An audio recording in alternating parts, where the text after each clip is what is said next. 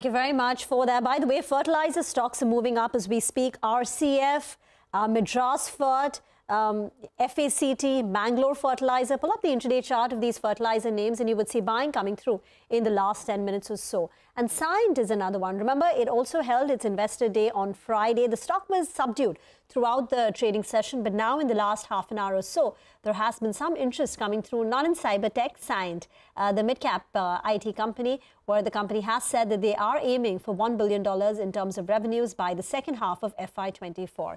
But let's talk more about the markets as well as individual names. Sudip Bandopadhyay, the group chairman of Inditrade, is now with us on the show. Sudip, thank you very much for joining in.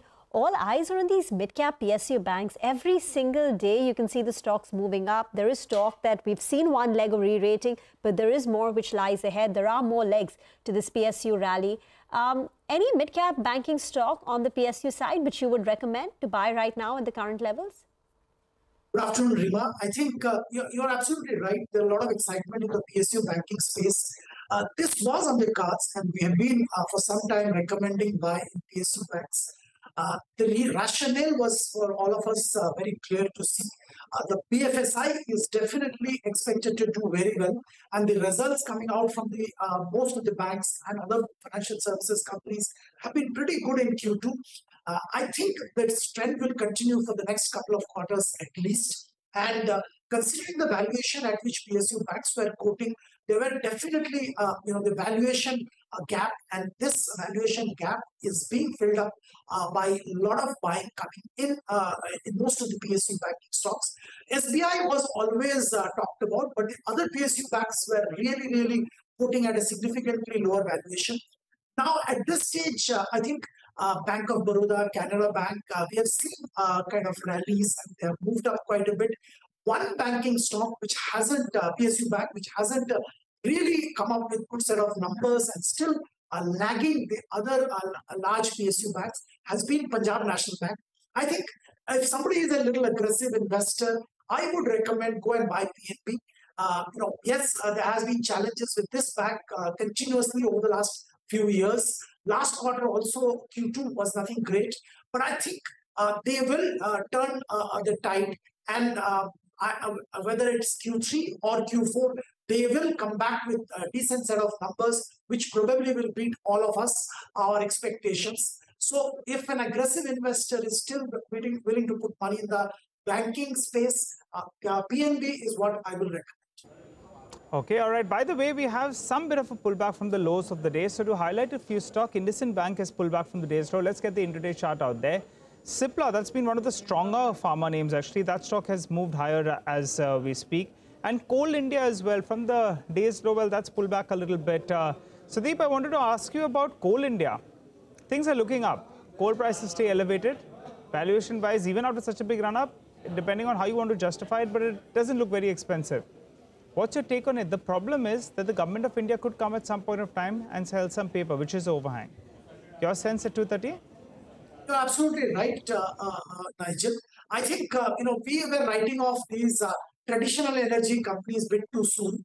The way things are, before the green energy takes over, there is still probably a time of about 30 to 50 years. And that's a very long runway for these companies.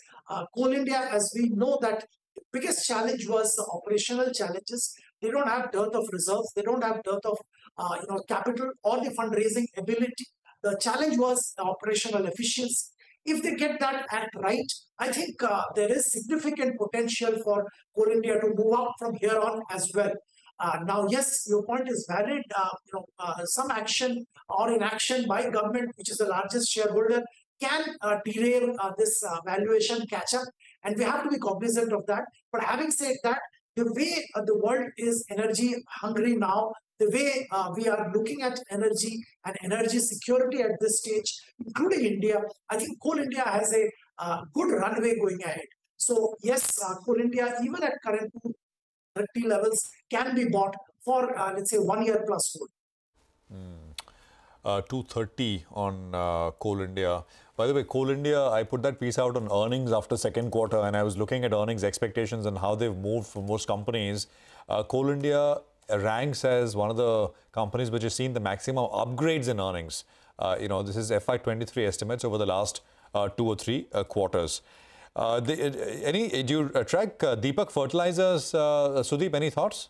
Up about 8% or so. The news is this deal with Aarti Chemicals. Deepak will provide, this is a 20-year agreement where Deepak will provide nitric acid to Aarti. So they just formalized, an arrangement which was in existence in any case for the last decade and a half. Any thoughts? Well, I think, Prashant, it's a good development. This arrangement getting formalized is good. They have a secure outlet for one of their products. But, as you rightly said, this arrangement was already there. So leave aside that. Overall, specialty chemicals have been an interesting space. We have seen a lot of excitement. But in the past few months, there has been sharp correction as well. And post-correction, Deepak was looking attractive.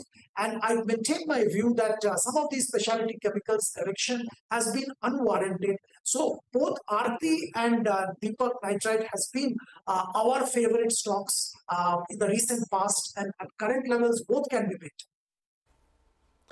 Okay, that's on Deepak Fert as well as and Aarti Industries on that 8,000 crore contract that the two signed. Bharti Airtel has moved up. It's up close to about 1.7%. Last week, the company raised the entry-level prepaid pricing from 99 rupees per month to about 155 rupees per month in 2 circles, Haryana as well as Orissa.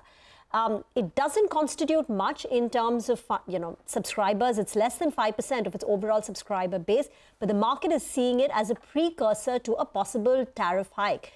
Perhaps the company is just testing waters in 2 circles, and then later on, they will extend it to the rest of, the circles as well. And that's a reading from the market point of view, which is why the stock is up 1.6%. Here's what we'll do. We'll slip into a very short break. We'll come back and continue our conversation with Sudip, so stay tuned.